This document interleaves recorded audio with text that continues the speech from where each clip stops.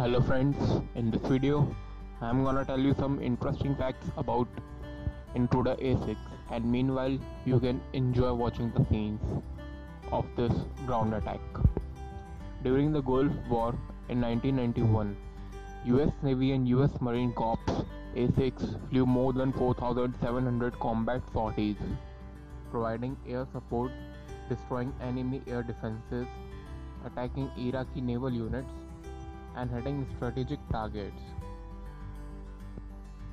They were also the US Navy's primary strike platform for delivering laser-guided bombs, as you can see.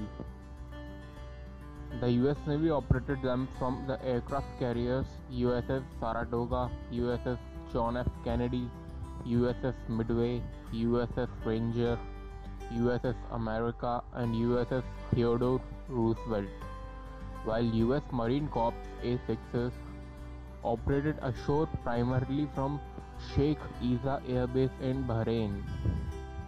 3 A6s were shot down in combat by SAMs and AAA batteries, that is anti-aircraft artilleries.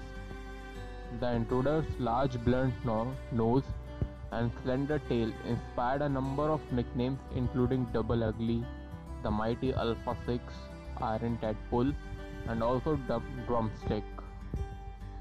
Following the Gulf War, Intruders were also used to patrol a no-fly zone in Iraq and provided air support for US Marines during Operation Restore Hope in Somalia.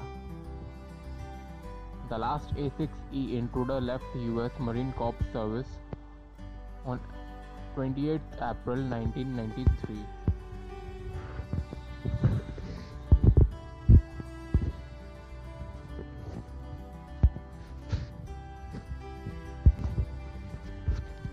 Hello friends, in this video